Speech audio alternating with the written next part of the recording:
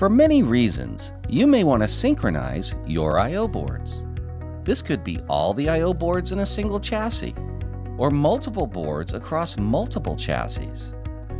To synchronize the I/O boards, all their sample clocks must be equal or derived from the same clock.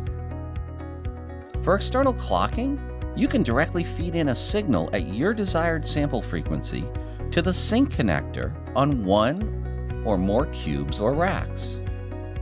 Routing this clock to all I/O boards will provide equal sample rates across the chassis. The other option is to supply a 1 pulse per second signal to all the IOMs.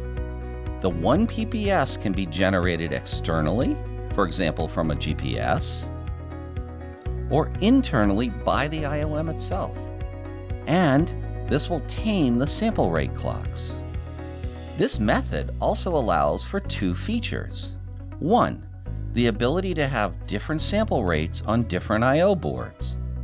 And 2, the ability to internally sustain a clock if the external signal becomes disconnected. Let's take a quick look at the internal workings.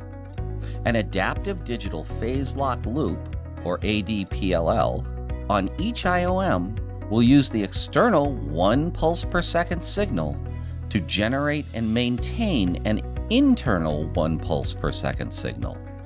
This allows a UEI chassis to stay synchronized in the event of a wire becoming disconnected, or if the 1 PPS signal is lost or interrupted.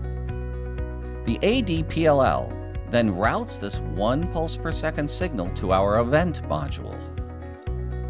The event module generates a clock at your specific frequency, which is derived from the internal 1 pulse per second signal.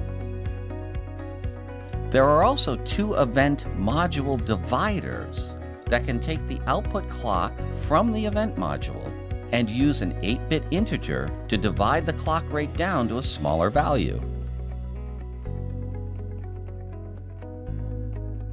These clocks can then be placed onto the backplane for any I/O board to use. Then each I/O board is able to divide down these clocks, providing a very flexible way to acquire multi-rate data. So you see, using the 1 PPS approach provides you with a fault-tolerant, flexible solution to clocking multiple I/O boards across 1 or more chassis.